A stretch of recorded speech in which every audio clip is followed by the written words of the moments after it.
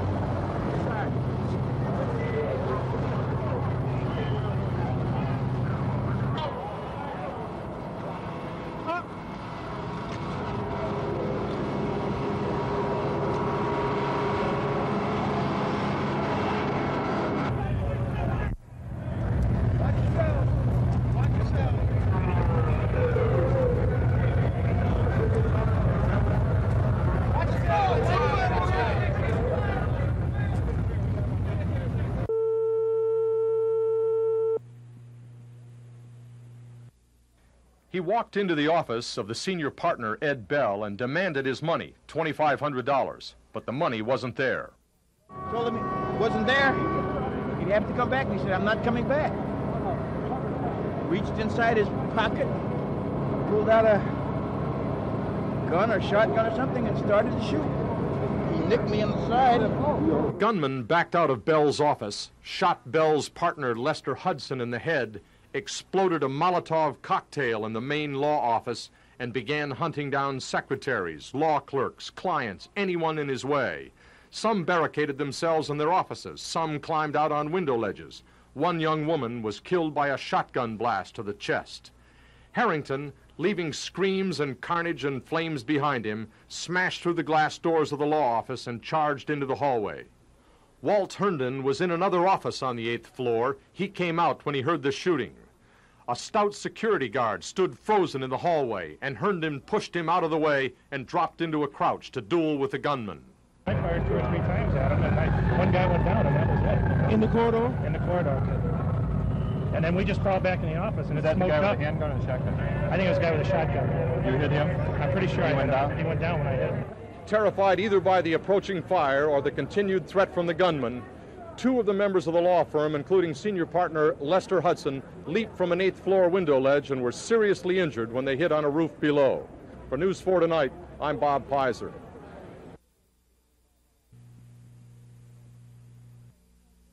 Detroit Receiving Hospital is still treating some of the victims from today's shooting. I'm Andrea Joyce. I'll have that story coming up.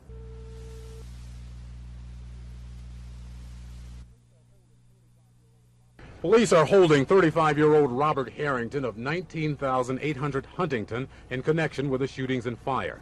He is in police custody at Detroit Receiving Hospital. We don't know the nature of his injuries or his condition. Police also took into custody at the scene Harrington's brother, 36-year-old Gerald Harrington, but he was later released. Robert Harrington went to the law firm of Bell & Hudson to demand the return of a $2,500 retainer check. Harrington had reportedly hired the firm to resolve an insurance settlement for a fire at his house. When the check was not produced, Harrington pulled out a 12-gauge shotgun and opened fire. At one point, Harrington stopped shooting and exploded a Molotov cocktail he had brought in with him, setting the offices on fire. He then began shooting again. The brother, Gerald, was able to get the sawed-off shotgun from Robert, but nearly paid for it with his life. A private investigator at the scene saw Gerald with a shotgun and emptied his revolver at him. He missed him with all 6 shots.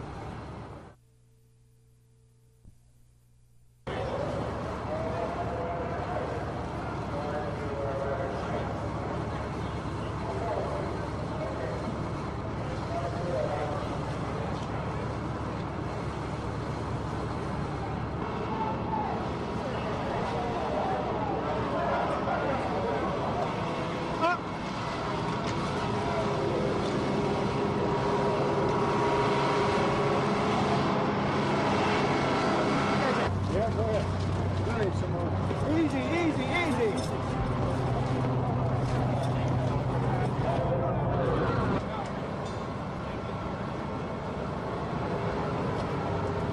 Sit down, right here. I'm gonna go across the street. What happened? Just tell me what happened. No comment. No comment.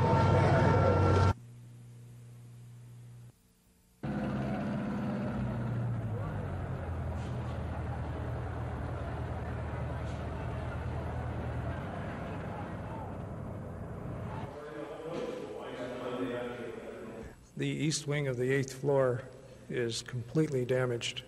All the other areas of the building are in good shape. So by Monday, by next week, you are saying what will be the situation? Every tenant in the building, with the exception of the office suite that was damaged, will be back in operation 100%. It was a terrible experience. We were fortunate that the building construction is such that the fire did not spread, and the firemen put it out quickly.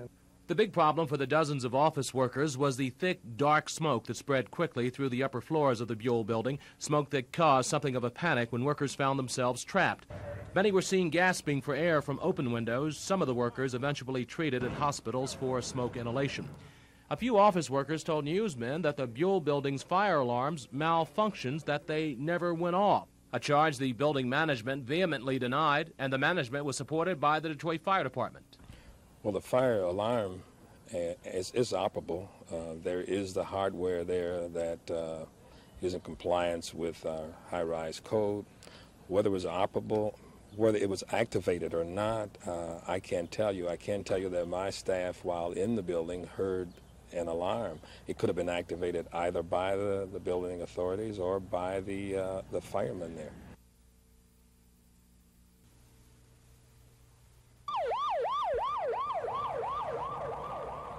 "35-year-old Robert Harrington, the man accused of starting the chaos at the Buhl Building, was brought here yesterday in police custody, burned and wounded. He's in satisfactory condition now, and today he was arraigned at bedside. He was charged with 6 counts, the first count being murder 1, 4 assaultive counts, assault with intent to commit murder. There was an arson count, and there was a count of illegal possession of a firearm. The judge ordered Harrington held without bail. A pretrial hearing was set for June 23rd. By today, most of the 38 people brought here yesterday from the Buhl Building had been released. By mid-afternoon, only 6 people were still here, and of those, only 1 was in critical condition, attorney Lester Hudson. Hudson is a senior partner of former Judge Ed Bell, in whose office the shooting and firebombing began. Lester Hudson's younger brother, Joey, stayed at the hospital through the night. He says Lester still cannot talk, but is improving slowly. He's responding to different things. I've asked him to move his foot. He's moving his foot. I've asked him to stop moving it. He stopped moving it. So he's responsive. He's still very critical. We still have to pray, but thank God he's gone the first 24 hours. So the worst is over now, and as Detroit Receiving's emergency room chief put it, it all could have been a lot worse. I think the rescue, now that we've had time to look it over, in the sense of reflect back on it, was outstanding. Considering that the fire department, not only in this city, but in every city in the country, can't get a hook ladder higher than the 8th or 9th floor, I think the way they handled the patients, the victims, by taking them up, etc., was just outstanding. Dr. Crome says 4 of the 6 Buhl Building victims should be released from the hospital within a few days, leaving only 2 with the prospect of a long hospital stay. I'm Peter Lewine, News 4, Detroit Receiving Hospital.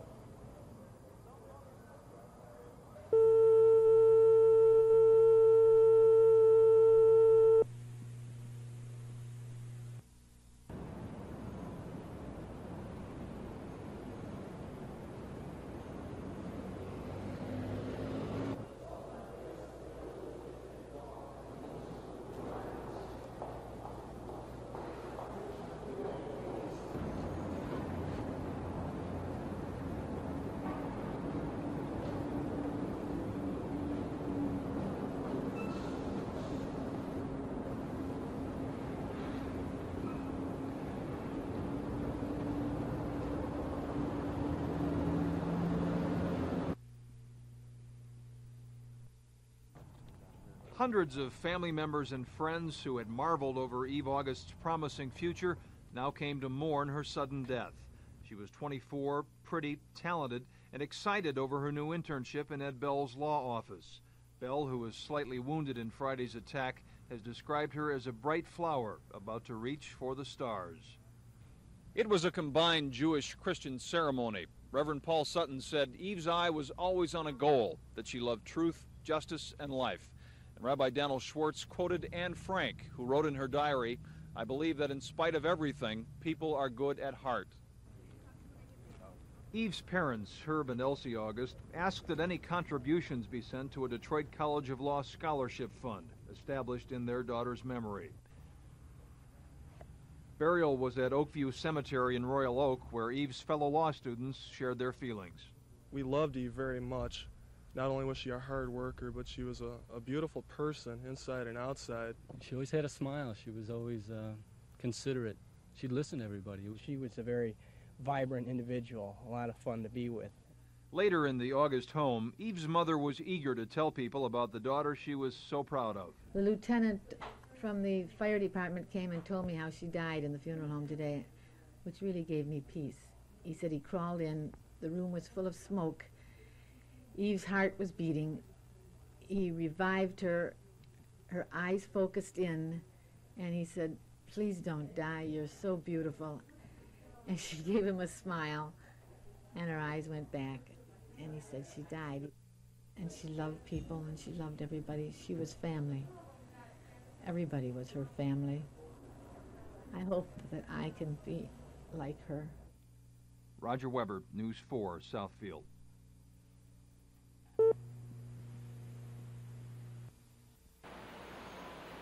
The Buhl Building's 1,700 employees returned to work today for the first time since Friday's fiery violence to find things pretty much back to normal, except for the smell of smoke.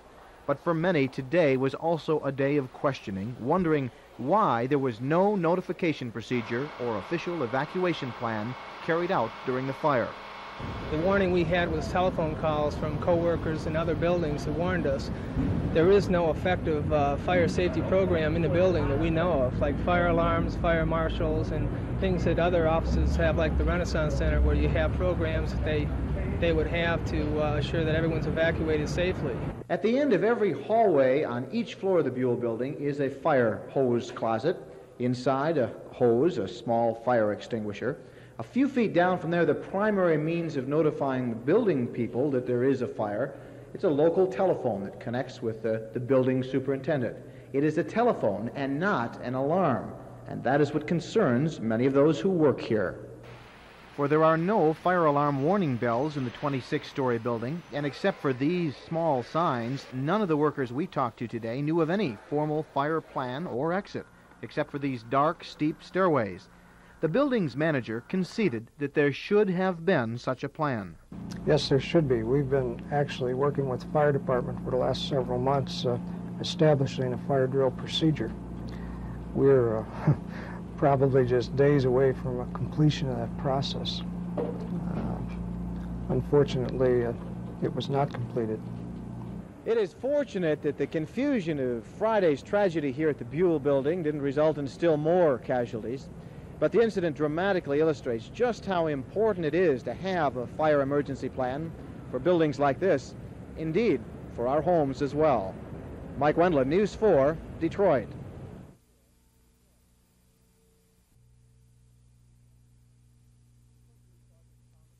Detroit Police Sergeant Thomas Robinson said that he saw the weapon on the 8th floor of the Buhl Building near Robert Harrington and a second man when he arrested them June 11th. The sawed-off 12-gauge shotgun was a key piece of evidence. The prosecutor said that a gunman used it to fire 4 fatal shots into law clerk Eve August and wound 2 other people during the rampage in the law offices of attorneys Bell and Hudson. How was Mr. Harrington when you first found him? Which one? Robert. He seemed to be real dazed and seemed to be angry. I shouldn't say angry. I should say he seemed to be dazed. Bleeding? Yes. Mm-hmm. When you searched him, what did you find? Some shotgun shells in his pockets. From the witness stand, Robinson testified that Harrington was not armed when he arrested he and a second man in that smoke-filled corridor, and the shotgun was on the floor. Robinson, quoting the unidentified second man, as saying he was only trying to stop his brother from shooting up Attorney Bell's office. Moments earlier, private investigator Walt Herndon was shot in the foot in the same hallway. Herndon also identifying Robert Harrington and a second man as being near the weapon on the floor, but not armed. Defense attorney Warren Bracey Jr. and prosecutor Timothy Kenny clashed when the shotgun was admitted into evidence. Bracey saying it had not been proven the weapon was the same one that killed Eve August, but Judge John Murphy allowed expert testimony to show that it was. Throughout the entire testimony, suspect Harrington sat quietly, head bowed, tie open, family and friends close by in the courtroom. So after 2 days of testimony, 3 witnesses have placed a smoking shotgun in Robert Harrington's hands. One witness has insisted she heard him strike a match. The hearing will continue tomorrow. At that time, Judge John Murphy must decide if Harrington should stand trial for arson, assault, and murder in the Buhl Building incident. At the Murphy Hall of Justice, John Blunt, News 4 Detroit.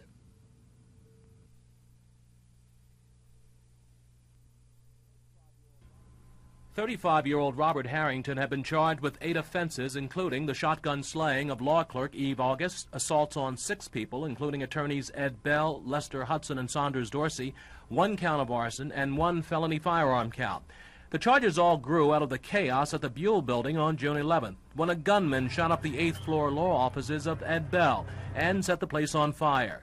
38 people were injured. Attorneys Hudson and Dorsey were even seen falling from the windows and are still hospitalized.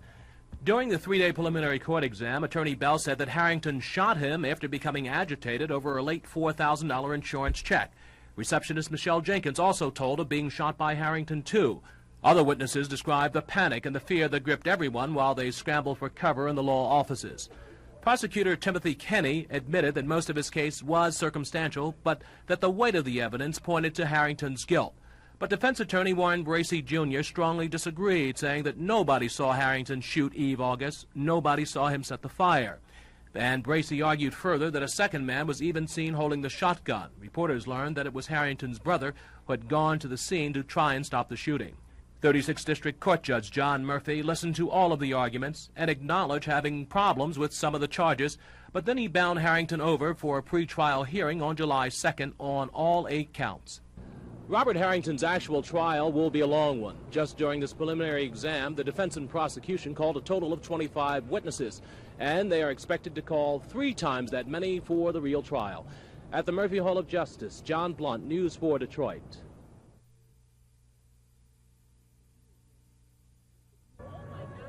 The Buhl Building. Before June 11th, that phrase simply meant a downtown office complex like all the others. Now it brings to mind an incredible human drama. A disgruntled legal client attacked employees in the 8th floor offices of prominent attorney Ed Bell. Shots killed a bright young law clerk named Eve August. More shots and a raging fire left 38 others injured. Bell gave me this startling account just after his rescue.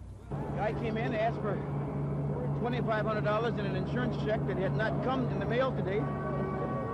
Told him it wasn't there. He'd have to come back. And he said, I'm not coming back. Reached inside his pocket, pulled out a gun or shotgun or something and started to shoot. He nicked me in the side. Today we talked in the library of his law office, near the window where he and 5 others gasped for air 6 months ago. The fire gutted most of the 8th floor. Now the law offices have been redecorated. Though several workers are not back on the job yet, things here are returning to normal.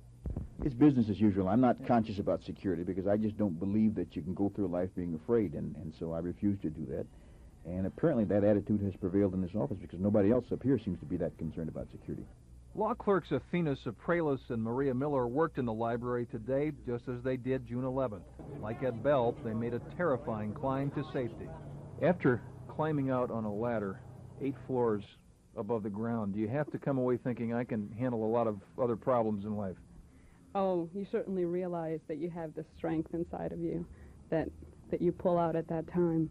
And as we were all sitting up here, I have to, I really have to say that we were all very brave. I think when you almost die with people, you become a lot closer to them. You have a lot more insight and a lot more respect for how they handle crisis situations. In the middle of the gunfire, attorneys Saunders Dorsey and Lester Hudson jumped out of these windows on the north side of the building. They were critically hurt and are still not back on the job. They fell to a roof 40 feet below. Dorsey is recovering from spinal injuries. Hudson, seen here last May, today told News 4, "I'm recuperating well. A lot of people help support me, and I've never lost faith." The Buhl Building fire will be remembered for heroes as well as victims. Firemen had to splice a 20-foot extension to the main ladder. Captain Frank Liss supervised that effort. He and many of his colleagues have been honored for their work that day. Well, I was fortunate enough to help in the rescue of the people, which saved some lives, which I feel proud in doing. Police Sergeant Tommy Robinson received a medal yesterday for his arrest of suspect Robert Harrington, whose trial begins January 10th. Robinson says he was thinking about death, not heroism. I can imagine the headlines being the next day, "These are the last photos of this officer killed in the line of duty." It was a story of terror and tragedy and heroism, the kind of story the occupants of the Buhl Building and their rescuers will never forget. And as they look back on the events of June 11th, 1982, they can be consoled by one thought: it could have been a lot worse.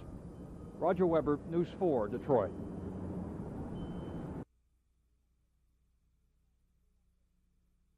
We have to hear about the murder and hear it all over again. It's like living the tragedy all over again. For 14 years, the tragedy has lurked in a mother's nightmares. Now it returns to a Detroit courtroom. June 11th, 1982, a mentally ill man brings flames and gunfire to the Buhl Building. I had a beautiful daughter for 24 years. I thought she was going to be the first female president. She was a third-year law student. She was gorgeous. She was every mother's dream. Eve August was an intern in the law offices of Bell and Hudson. A disgruntled client named Robert Harrington murdered August, wounded others, and set a fire. Lawyer Saunders Dorsey hid in an office, but the smoke poured in. There was a lot of smoke, and I thought at that time that I probably would die from the smoke inhalation. Dorsey tried to get to a ledge 1 floor beneath him, but fell 60 feet to a lower roof. Just lying there and in excruciating pain. It's never been. I had no idea the extent of the pain from that fall, and probably the next worst thing that I remember is just being in the hospital. Told that you would never walk again about 3 days later. A jury convicted Harrington of first-degree murder. Saunders Dorsey and Elsie August thought they would never see him again. But the Michigan Court of Appeals ruled the jury instructions included one wrong word. The trial judge said "or" when she should have said "and." The higher court ruled that mistake interfered with Harrington's insanity defense. One word and he gets a new trial? No, I'm totally dismayed. It was totally premeditated. He rode on the bus for an hour, totally armed with a sawed-off shotgun and gasoline, and comes in and shoots a few people, murders my daughter. Harrington's brother tells the Newsbeat that was not him. He was mentally ill. He can't remember what happened. He prays for the victims. Saunders Dorsey says Harrington's act was despicable, but as for the new trial, so be it. I do understand, he's got constitutional rights just like anybody else. And justice prevailed last time. I'm hopeful that it happens again. On December 2nd, Robert Harrington will get his second chance, and the victims will face the painful memories. In Detroit, Roger Weber, Night Beat.